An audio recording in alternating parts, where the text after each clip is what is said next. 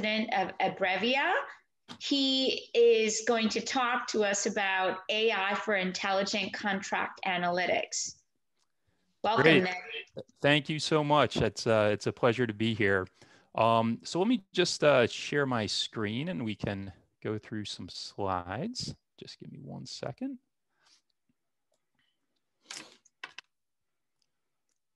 Okay.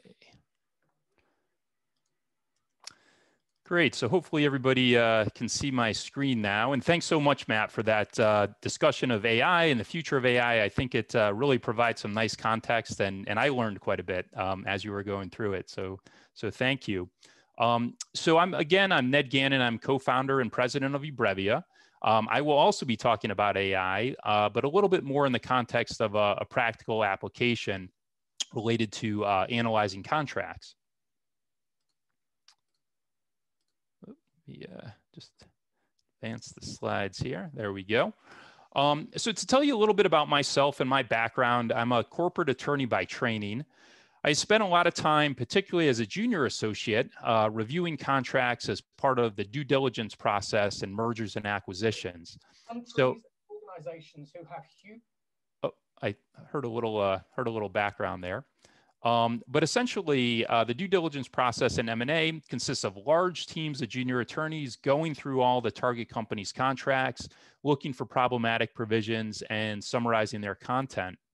Now, I know we probably have some entrepreneurs in the audience, so I'd imagine the due diligence process is something you're going to be more familiar with than you want to be when you do eventually come to your exit opportunity.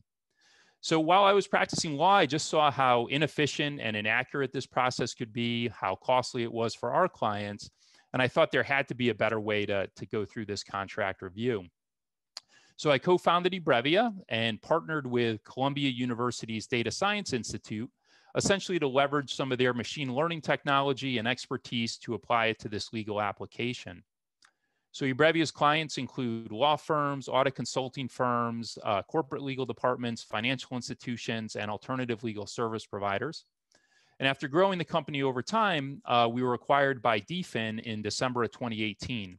DFIN's a public company that focuses on risk and compliance solutions. So today what I'll do, and I think Matt provided a great overview of artificial intelligence. I'll talk a little bit about it as well, specifically related to contract analytics to provide some context.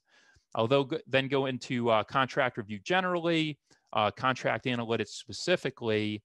I'll talk about some implementation best practices that we've seen to encourage adoption. I think that could really be helpful for other types of enterprise applications as well. And then just wrap up with some startup lessons learned, on my journey of taking something from an idea through a successful exit. So why is now a great time for contract analytics? Well, there's really a confluence of trends in the legal industry that is promoting this type of technology. So in corporate legal departments, you're seeing an increase in compliance requirements, as well as just an explosion of data, 90% of data created within the last 2 years. And also a real need to track obligations and risks contained in contracts. With respect to audit compliance, there's a whole host of regulatory frameworks that are coming out that require large-scale contract review projects. So this is the LIBOR transition for financial institutions, GDPR, IFRS 15, IFRS 16, and a wide range of other recent regulations. In law firms, clients are sometimes refusing to pay for junior level work. Law firms are also seeing competition from the Big Four and alternative legal service providers. Particularly in EMEA, we're seeing more flat fee arrangements. So a lot of pressures on law firms to create more value and be more efficient. And then finally, even in areas like commercial real estate, there's pressure to increase efficiency with lease abstraction. So AI comes into the legal industry in a wide variety of different ways. E-discovery is an early adoption of AI. So e-discovery is essentially the process of reviewing large quantities of emails or documents in response to discovery requests in a litigation context. You also have litigation analysis and outcome prediction. So that's looking to see which courts might decide favorably for your client. There's, of course, legal research, intellectual property law, contract review and due diligence, which again is where eBrevia plays, and then legal spend analytics. So this is corporate legal departments going through the invoices from law firms to make sure they're complying with outside counsel spending guidelines.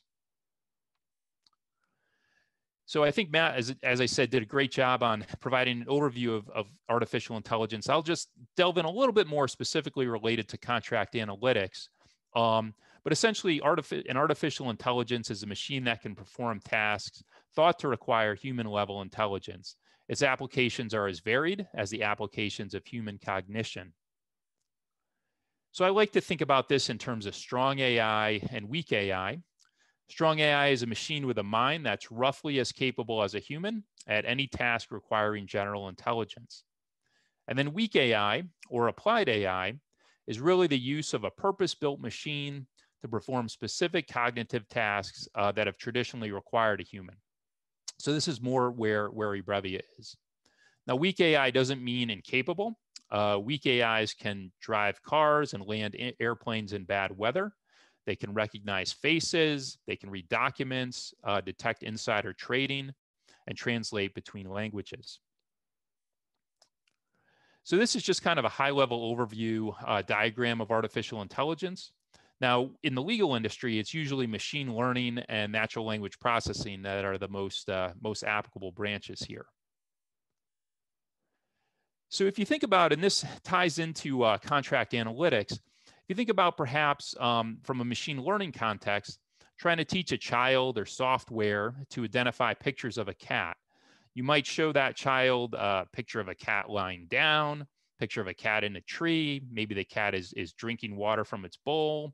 You could show the child a picture of a dog and say, this is not a cat, or show the child a picture of a tiger and decide whether that qualifies as a cat or not.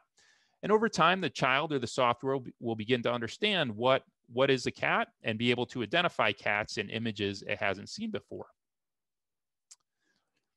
Now, if you bring that into what we do in terms of the contract analytics context, you could think about that in terms of a provision like change of control. So if you show the software examples of this change of control provision, it'll be able to identify, obviously, that exact same provision if the wording is exactly the same in documents it hasn't seen. But the problem is a lot of these legal provisions can be described in a wide variety of different ways. So change of control, for example, could be in an agreement using language like assignment by operation of law, or maybe sale of all or substantially all the company's assets. And you wouldn't want the machine to miss provisions just because the vocabulary used was a little bit different, or maybe it was buried in a place in the contract that was a little bit different than where you'd usually find it. So we can think a little bit about how humans work. So a human might discover some simple rules for identifying a change of control provision. So change might appear within 3 words of control, and that could mean a provision is likely change of control. Similarly, the phrase assignment by operation of law could be a synonym for change of control. So this is essentially how machine learning works. It's testing out millions of different rules, retaining those with predictive power, and then applying those rules and using them to identify these provisions on documents it hasn't seen before. Now, it won't achieve 100% accuracy, but it can perform at 90% or 95% or more accuracy, again, on documents that it hasn't seen. So what type of work is conducive to artificial intelligence and machine learning technology? Well, it typically happens to be work that's repetitive and routine. So if you think about some of the work that law firms do, or other types of service providers, or even in-house legal departments, you can have junior attorneys doing tasks like reviewing contracts, extracting the data, and summarizing it, and then more senior attorneys that are doing the analysis and advising. And it's really that junior attorney work that's most applicable to AI.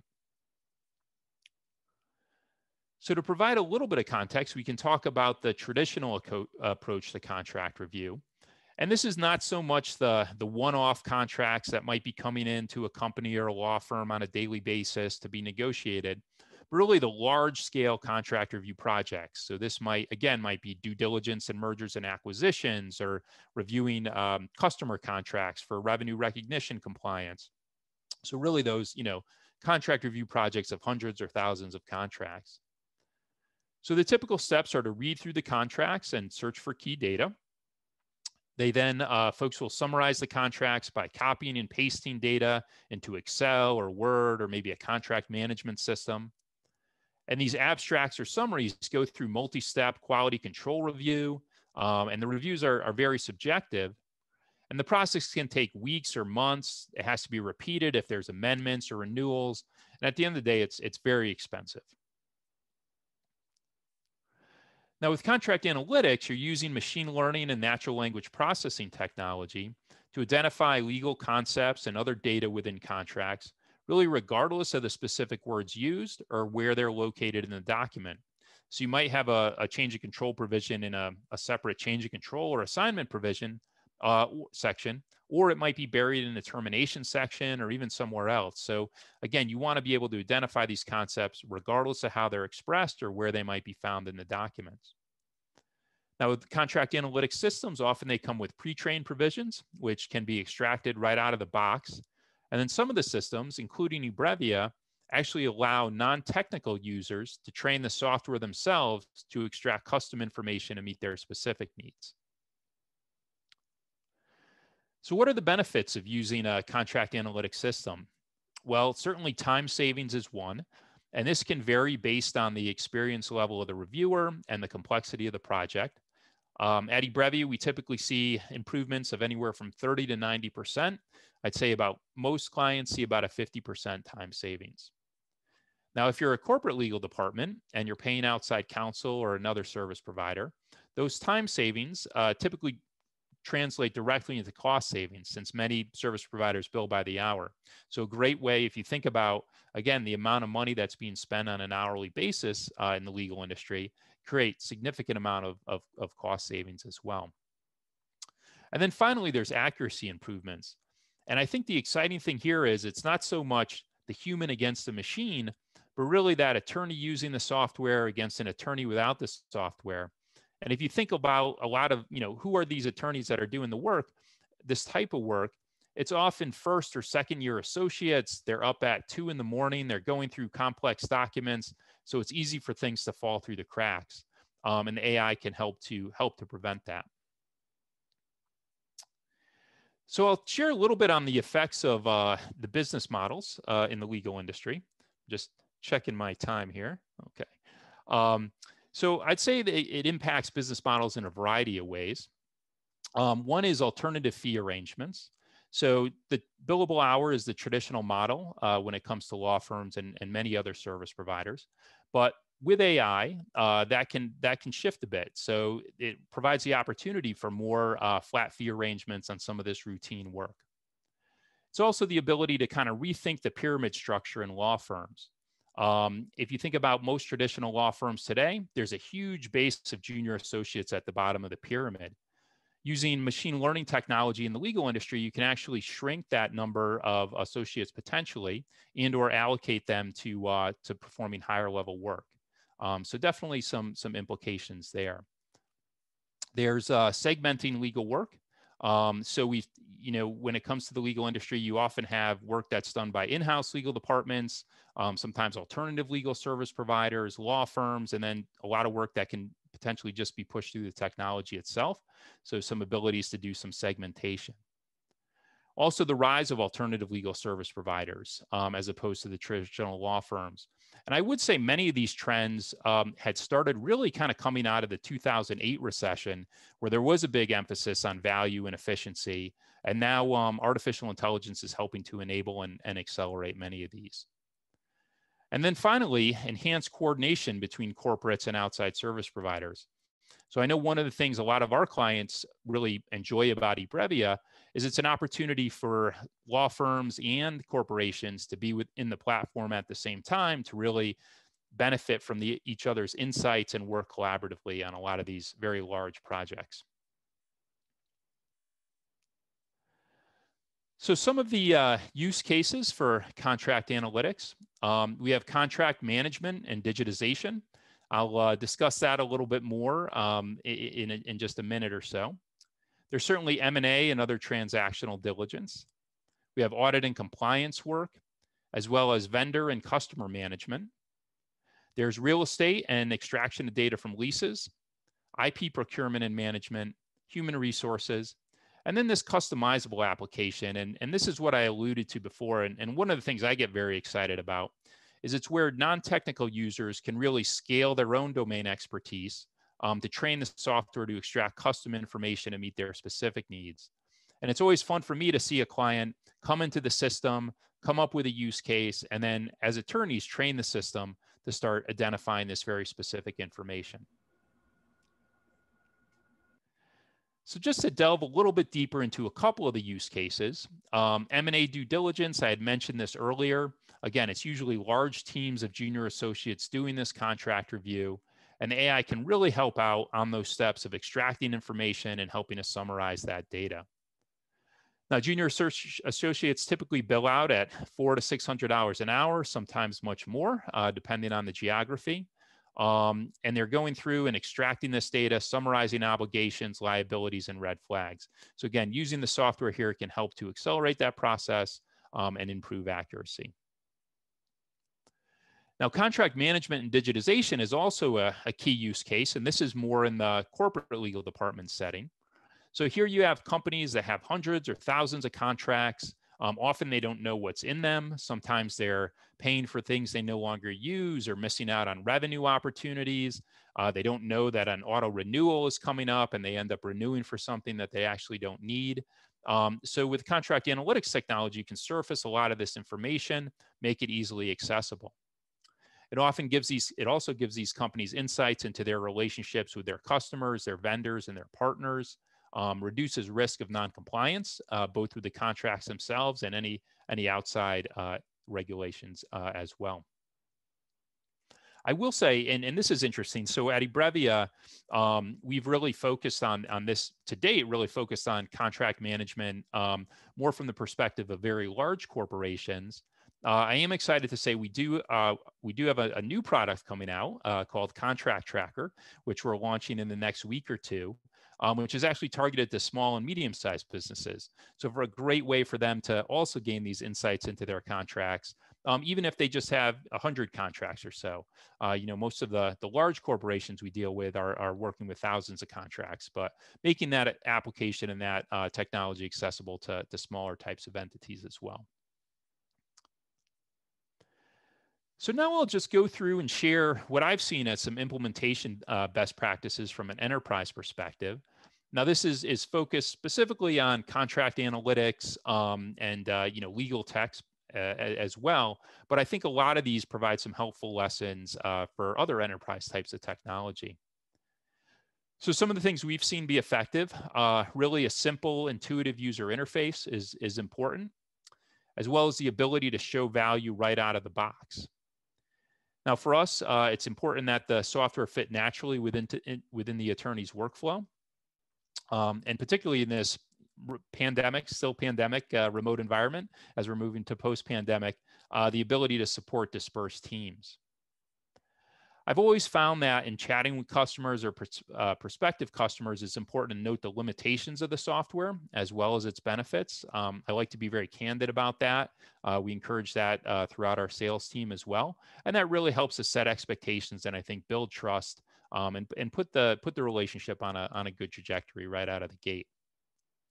Integrations with existing systems are also important. So eBrevia has a whole host of pre-built integrations with virtual data rooms, contract management systems, other repositories, as well as an open API to help facilitate that interaction between systems. We do have some clients that have actually just built interfaces on top of the API. So they're just pushing contracts into eBrevia, pulling out the data and using it to populate their own interface, which is interesting and exciting for us. I also think it's important to be able to build capacity into the product roadmap to take into account client suggestions. Some of our best ideas for products or features have come directly from clients. And also to work with clients and collaborate with them to identify additional use cases. To wrap up, I'll just share a few other implementation best practices. Tracking metrics is certainly important. Looking for quick wins and then communicating these broadly. This helps build credibility throughout the organization and encourages further adoption. You want to leverage the credibility of internal advocates. So we found some of our most successful implementations. We do have a champion within the organization, and they're willing to kind of go to bat for us and highlight the value of the technology to their peers. Training is also critical. So at eBrevia, we provide 365, 24/7 support. But I think importantly too, is we do have project manager, corporate attorneys working with the clients. So these are folks that have practiced law, they've walked in our client's shoes, they know their processes and pain points. And I think that's really applicable to a wide variety of different enterprise applications. I talked a little bit about the support, and then finally demos and kickoff events in different offices. So sometimes we've seen implementations kind of roll out sequentially. We'll start in one office or one practice group and then expand from there. So the future of contract analytics specifically, I think we'll continue to see it move out horizontally as it gets into more niches, more legal domains. We've seen that quite a bit internally at eBrevia with non-technical users training the software in different areas. And then I think perhaps even more excitingly, see it kind of move up the value chain vertically as well. So usurping more and more of the human tasks and adding more value throughout the process. So getting beyond the basic extraction of the data and actually providing higher levels of analysis on top of it. So finally, I'll just wrap up with a few lessons learned along the way. I know I'm almost at my time here, so I'll move through these pretty quickly. But time is an entrepreneur's most valuable resource. CEOs need to be relentless about protecting team members' time. In the startup environment, you need to move quickly, take calculated risks, and iterate. This was a bit of an adjustment for me coming from practicing law, but I learned quickly you can't always have everything teed up just right. You have to kind of make decisions and keep the momentum going. Talent is critical. A highly talented employee creates more value than several mediocre ones. You should look for employees that are resilient, take ownership of processes, step into gaps. Early technical talent is key, particularly during that critical phase where you're building the product. You want to trust the judgment of smart people who are closest to the information. And if an employee is coasting or unwilling to take ownership, incompetent or not collaborative, you want to wrap up. Oh, and it looks like I'm at my time. I see our moderator coming back on here. So thank you very much. I'll just say strategic partnerships are a great way to scale. Thought leadership is important for marketing. And I really appreciate everyone taking the time to tune in. So thank you. Thank you, Ned. That was really informative, and I'm sure our attendees enjoyed that session.